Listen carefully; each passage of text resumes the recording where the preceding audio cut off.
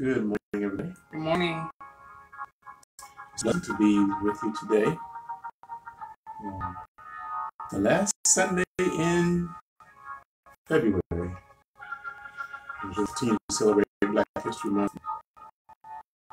Thank you for joining us today. Let's begin with a word of prayer. Father God, just we bless you for this day. Thank you for life, health, and strength. Thank you, Lord, that you are God who is faithful and true. And let them serve us today. Some prayers, name of your word, and all that we do say, we honor and glory to your name. Bless the hearers today, Lord. That our hearts will be blessed. We work together virtually, Lord. Have your way. Be in the midst of the Spirit and have your way. Rule and super rule today. We give you all the praise and thanks. In Jesus' great name we pray. Amen. Good morning, good morning, good morning. We're going to begin by saying, we bring the sacrifice of praise.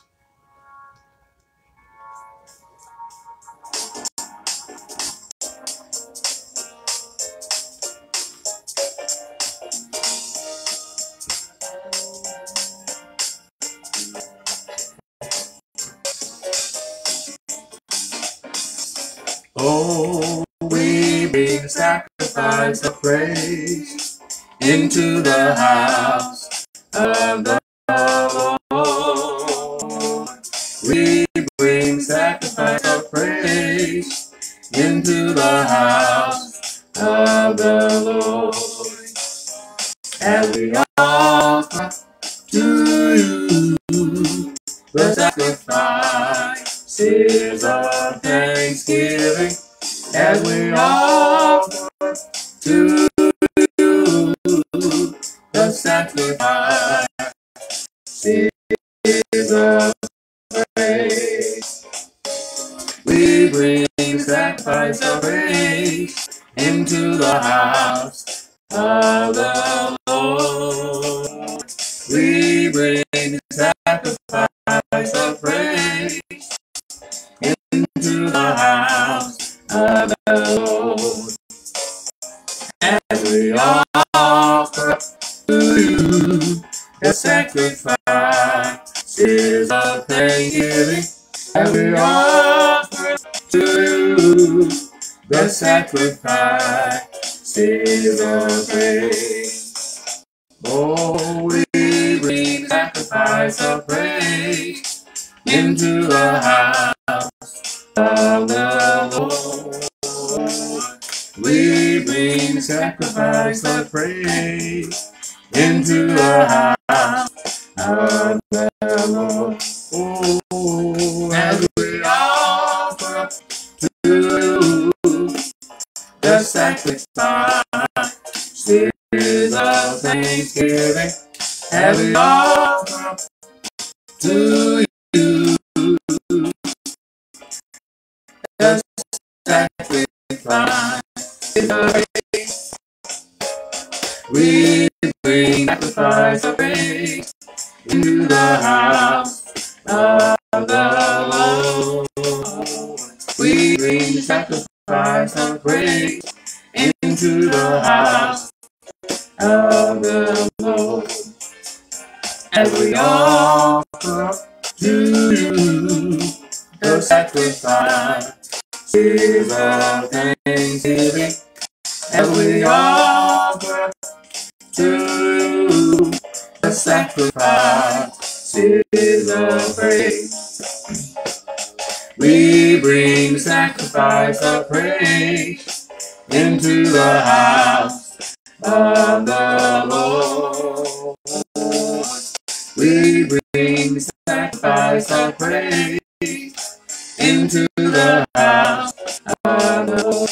Oh, as we offer to you the sacrifices of thanksgiving, as we offer to you the sacrifices of praise. We bring sacrifice of praise into the house of the Lord.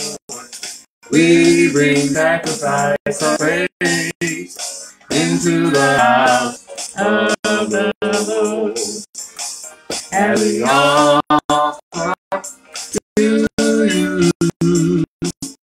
the sacrifice of thanksgiving, and we offer to you the sacrifice of praise, and we offer to you the sacrifice of thanksgiving, and we offer to you the sacrifice of praise.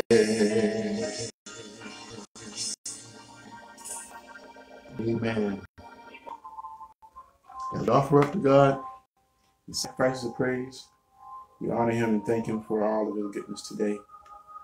We thank God for each one of you for watching with us this morning.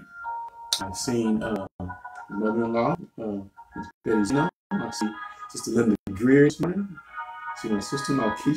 Keisha's watching this morning. Sister Jessa Lewis. Sister Naomi Carter. Freeman Irvin is watching. Velma Williams is watching. Sister Jean Washington Robinson is watching this morning. So we're so grateful. Sister LaFaith Miller is watching. And Angel Williams is watching as well. So we thank God for all of you who are watching with us today. And pray that you're being blessed and that you are excited about this day. And our Facebook Church Hopper family. Amen. Amen. I did a little church hopping on Facebook, YouTube this morning. So we thank you for joining us this morning. It's February the 27th. Wow. This month has flown by. So whatever you didn't do this month, you have one more day, which is tomorrow, to do it. Whatever you want to get started, want to get done, go ahead and do that tomorrow. It's never too late. It's only too late when you say it is. So we're grateful and thankful for God's blessings today. And we thank God for each one of you. And we hope that you're staying encouraged, staying safe, as we're worshiping God together today. This time we're going to do our mission and vision statement and affirmation of faith. Mission statement. Shadedale Church of God is committed to be a guiding light that draws men, women, and children unto God by sharing the gospel of Jesus Christ and living lives which portray God's will according to his holy word. Vision statements. Community reform, seeking to reclaim the village in an effort to provide each individual with the biblical foundation. Spiritual rehabilitation, providing a Christian-based program to aid in the deliverance from substance abuse. Soul winning crusade. Witnessing to the unsaved so that they may receive salvation that is free, accept Christ as the Lord and Savior, and become heirs to eternal life. Source of refuge, existing as a safe haven for all who need to escape from the ills of the world and experience the peace that surpasses all understanding. And affirmation of faith. We believe in Jesus Christ the Lord, who is promised to the people of Israel, who came in the flesh to dwell among us, who announced the coming of the rule of God, who gathered disciples and taught them, who died on the cross to free us from sin, who rose from the dead to give us life and hope, who reigns in heaven at the right hand of God, who comes to judge and bring justice to victory. We believe in God his Father, who raised him from the dead, who created and sustains the universe, who acts and delivers his people in times of need, who desires all men everywhere to be saved.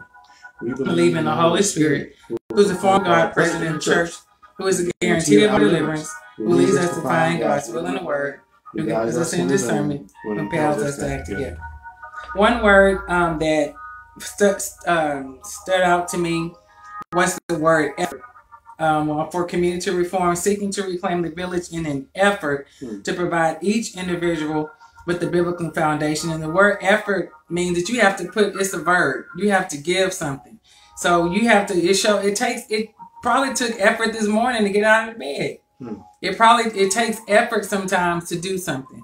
So if you don't give effort to something, it will not get done, or it may get done, but it'll be half done. And so we have to give an effort. It takes effort to witness. It takes effort to pray and read your word. It does. It takes an effort. So we don't put forth the effort. We don't have to go to the cross. Jesus already made a concerted effort to go. He didn't give up. He knew what his plan was. He knew what the purpose was. So we can make an effort to do the things that we need to do for him in our natural lives too. But you have to make efforts. It takes effort to plan stuff. It takes effort even to go in and fix you something to eat. It takes effort sometimes to put your clothes on. It takes effort. And even starting, working out or doing things like that, if you hadn't done it in a while, your effort might be small, but you're doing it. It takes an effort to do things. Even it takes effort to even to serve the Lord too. Because sometimes we get a little complacent, a little lazy, and plus we at home and we doing church online. Oh, I don't need to go to the church, or I don't need to go here, or I don't need to go there. Well, when things are back to, probably won't ever be back to normal, but when things start rolling again, it's gonna take some effort. No. We did that for a few weeks. Yes. It took some effort, so we had to remember how to have church again. Like, oh my goodness! So it's gonna take us all working together collectively in effort to build up the body of Christ. So think of the word effort. How much effort are we really putting in here? How much effort? Like the football players and the basketball players, they don't just get off the couch and just go. It takes effort to get hit like that. It takes effort to dribble the ball. Even the referees. When I'm watching the basketball game, I'm not trying to be long-winded, but when I'm watching the basketball games, I focus on the referees. They run it just as much as the players do. It takes effort for them so they can watch and make sure there are no mistakes. And so we have the umpire, the Holy Spirit, working with us to help us to get the effort. He said you're willing to do, didn't he? Yeah, so it takes him effort too to help us to have the effort we need. So I don't know if I was in your sermon. I probably was. I don't know. A little bit. It's going to show up today. So, amen. Yeah, think about the effort that we're getting. My Lord. So I thank God for First Lady and her words of affirmation after we've done the vision, mission, and affirmation statement. It's going to take all of us together. Shadydale, the Facebook Church Hoppers, the Kingdom, everyone. And so we'll talk a little bit more about that later. And then, and the one on a serious note, pray for the people of Ukraine. And I know we've all seen the news and heard the news, even on Facebook, social media. Pray for them.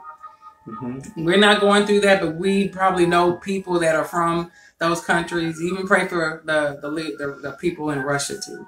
So just pray for them. Just whisper a prayer in your quiet time while you're walking around your house. Your prayers can reach prayer. There's no distance in prayer. I was taught that there is no distance in prayer. And so pray for them. We watched some images on the news and families are being separated, saying goodbyes. It does mess with your heart, and it is heart-wrenching. So let's pray. Can we do it now? Pray for the families. So Heavenly Father, in the name of Jesus, we bless your holy name. We come to you on behalf of the world today, particularly in Russia and Ukraine.